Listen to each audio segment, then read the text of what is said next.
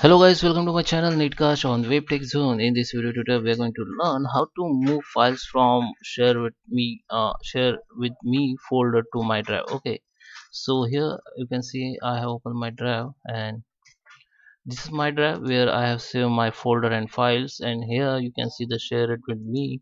In this, basically, as you know, you can find the folder or file which shared by others. You can see the share it name. Okay, so this person shared this file with me. So if you want to find email id, just click right and you can see the email id of this person. Okay, so now if you want to move it my drive, so just easily move it you can. So I just click this file and click on right and add shortcuts to drive. Okay, so it is shortcuts. Let's see how it's work. I will show you.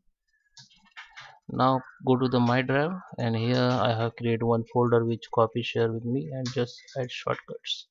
So you can see the shortcuts has been created. Let's see on my drive. Okay, this one. So you can see this is shortcut has been created. Okay, so now come to the share with me, and if I delete this file from here,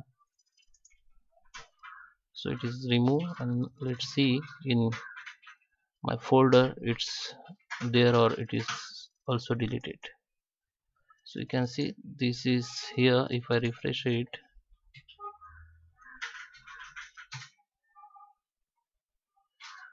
yeah, it's still there. If I open it, it will be open.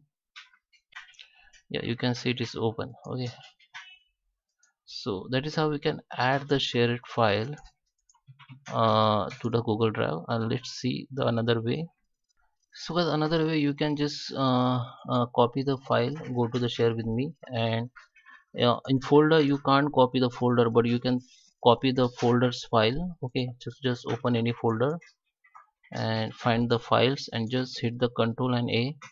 Then all file will be selected here. Just copy, make the copy, and copy to file into my drive. Okay, so you can see in drive the two file has been copied here. Okay, so just click on the recent. You can see two file has been copied here. This one, copy of this one.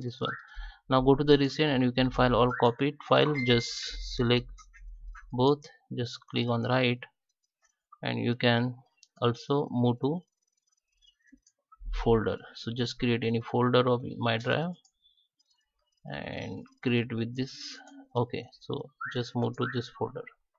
So that is two way you can find out, you can use to save your share with me file to my drive. So guys, I hope you like this video. Please subscribe me. Thank you for watching.